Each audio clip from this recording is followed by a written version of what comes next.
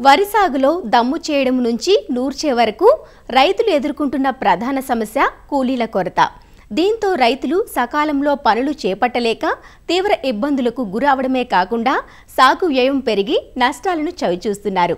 ఇలాంటి తరుణంలో కూలీల కొరతను అధిగమించి వ్యవసాయాన్ని లాభసాటిగా సాగించాలంటే ఆధునిక యంత్ర పరికరాలను వినియోగించాల్సిన అవసరం ఎంతైనా ఉంది. వరి సాగులో రైతులకు పలు రకాల యంత్రాలు అందుబాటులో ఉన్నాయి. దీనికి సర్కారు సైతం రాయితీలను అందజేస్తోంది. కొన్ని చోట్ల కస్టమ్ హైరింగ్ కేంద్రాలను ఏర్పాటు చేసి సాగుదారులకు అద్దెకివ్వడం కూడా జరుగుతోంది. మరి వివిధ పనులకు ఉపయుక్తంగా ఉండే ఈ యంత్ర పరికరాలను సమయానుకూలంగా వినియోగించుకున్నట్లయితే ఖర్చును, శ్రమను తగ్గించుకొని సాగును సకాలంలో చేపట్టడమే కాకుండా పంటను శాస్త్రీయంగా పండించి అధిక ఉత్పత్తులను పొందే అవకాశం ఉంది. మరి వరి సాగులో యంత్రాల వినియోగం ఎలానో జగిత్యాల ప్రాంతీయ వ్యవసాయ పరిశోధన స్థానం శాస్త్రవేత్త డాక్టర్ కల్పన నుంచి తెలుసుకుందాం. మనకి వరిలో వచ్చేసి విత్తనం నాటుకున్న దగ్గర నుంచి మళ్ళీ ధాన్యాన్ని నూర్చుకునేదాకా కూడా మనకి యంత్రాలు మనకి అందుబాటులో ఉన్నాయి. ముందుగా మనము వరికి పొలాన్ని తయారు చేసుకోవడం అంటే దమ్ము చేసుకోవడానికి రోటావేటర్లు ఎంతో ఉపయోగంగా ఉంటాయి. ఈ రోటావేటర్లు మనకి 4 వీల్ డ్రైవ్తో వచ్చే ట్రాక్టర్కి అటాచ్ చేసుకున్నట్టయితే దమ్ము పొలంలో చక్కగా దమ్ము చేసుకోవచ్చు. కేజ్ వీల్స్తో చేసిన దానితో పోలిస్తే మనకి రోటావేటర్తో చేసిన దమ్ము చేసిన పొలం ఎంతో మెత్తగా వస్తుంది. మనకి నీళ్లు నిలబడడానికి ఎంతో చక్కటి ఆస్కారం ఉంది. బాగా దిగబాటు నేలలు తయారవుతాయి మనం కేజ్ వీల్స్ వాడినప్పుడు. అదే రోటావేటర్తోనైతేనేమో మనకి వరికి ఎంత రూట్ జోన్ ఉందో అంత రూట్ జోన్ మట్టుకే మనకి రోటావేటరు దమ్ము చేస్తుంది. కాబట్టి మనకి దిగబాటు నేలలు అనేవి తయారవు. కాబట్టి రైతులు దమ్ము చేయడానికి 4 వీల్ డ్రైవ్ ట్రాక్టర్తో కానీ హాఫ్ కేజ్ వీల్స్ వేసుకున్న ట్రాక్టర్తో కానీ రోటావేటర్ని వాడినట్టయితే ఈ చౌడు సమస్య తగ్గుతుంది. రెండోది, మనం దమ్ము చేసిన తర్వాత వరి నాటుకోవడానికి నర్సరీ మనం పోసుకుంటాము. నర్సరీని కనుక మనకి ఈ యాంత్రీకరణ పద్ధతిలో మనం ట్రేలర్లో పెంచవలసి ఉంటుంది. ఈ ట్రేలర్లో పెంచినటువంటి నారు 12 నుంచి 15 రోజుల నారుని మనము యంత్రాల ద్వారా నాటుకున్నట్టయితే దుబ్బు బాగా చేస్తుంది. వరి నాటు యంత్రాలు మనకి వ్యవసాయ శాఖ సబ్సిడీలో అందిస్తుంది. రైతు మిత్ర సంఘాలకైతేనేమో 50% సబ్సిడీతోని వాళ్ళు అందజేస్తున్నట్టు సమాచారం. మరియు ఇండివిజువల్గానైతేనేమో 50,000 దాకా కూడా సబ్సిడీ ఇస్తున్నట్టు సమాచారం. పెద్ద యంత్రాలు అయితే గంటకి 1 ఎకరం చొప్పున నాటు వేస్తాయి. చిన్న యంత్రాలంటే రోటరీ టిల్లర్ని ఎట్లా పట్టుకొని నడుస్తాడో అట్లాంటి టిల్లర్తో నడిచే విధంగా నడిచే వరి నాటు యంత్రాలు అందుబాటులో ఉన్నాయి. అలా కాకుండా స్కూటర్ మీద కూర్చొని వెళ్ళే ఒక సింగిల్ వీల్ టైప్ ఎట్లా ఉంటుందో అలా ఉండే యంత్రాలు ఉన్నాయి. అవి 4 లక్షలకి అవైలబుల్ ఉన్నాయి. అలా కాకుండా పవర్ స్టీరింగ్ ఉండి వాటంతట అవే నడిపే యంత్రాలు ఉన్నాయి. అవి 10 లక్షల నుంచి 18 లక్షల వరకు మనకి అవైలబుల్లో ఉన్నాయి.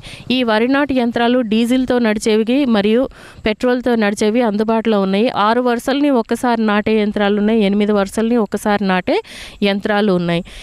ఈ ట్రేలర్లో పెంచిన నారుని మనం యంత్రాల ద్వారా నాటుకున్నట్టయితే ఎకరాని 1 గంటలో వేయవచ్చు. రోజుకు వచ్చేసి ఒక 10 ఎకరాల వరకు కూడా ఈ వరి నాటు యంత్రాల ద్వారా నాటుకునే అవకాశం ఉంది.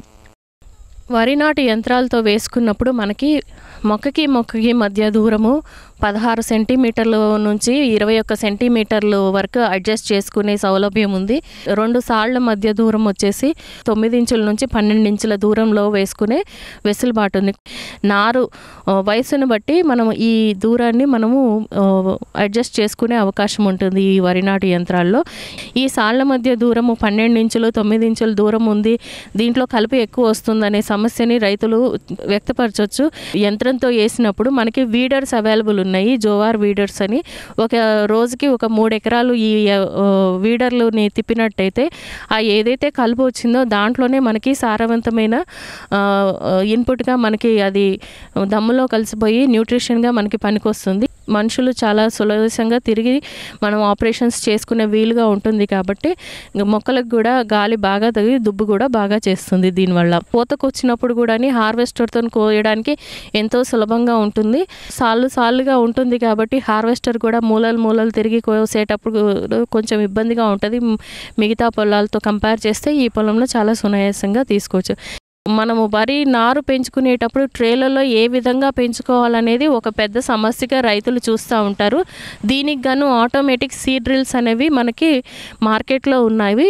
అదే కాకుండా ట్రేలలో మనము మాన్యువల్గా కూడా ఎలా పెంచుకోవచ్చు అనే విధానాలు కూడా అందుబాటులో ఉన్నాయి.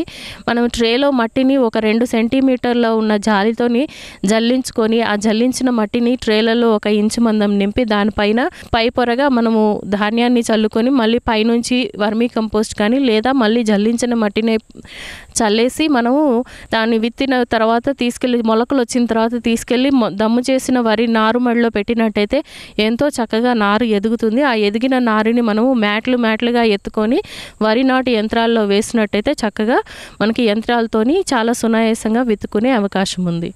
100 ట్రేలకి 1 ఎకరానికి చొప్పున మనము రికమెండ్ చేస్తున్నాము. 1 ఎకరాకు వచ్చేసి 15 నుంచి 20 కేజీల ధాన్యం విత్తనం సరిపోతుంది. మనకి విత్తనం కూడా ఆదా అవుతుంది. ఈ విధంగా మనకి విత్తనం నుంచి మళ్ళీ విత్తనం తయారయ్యేదాకా ప్రతి దానికి కూడా మనకి యంత్రాలు అవైలబుల్లో ఉన్నాయి.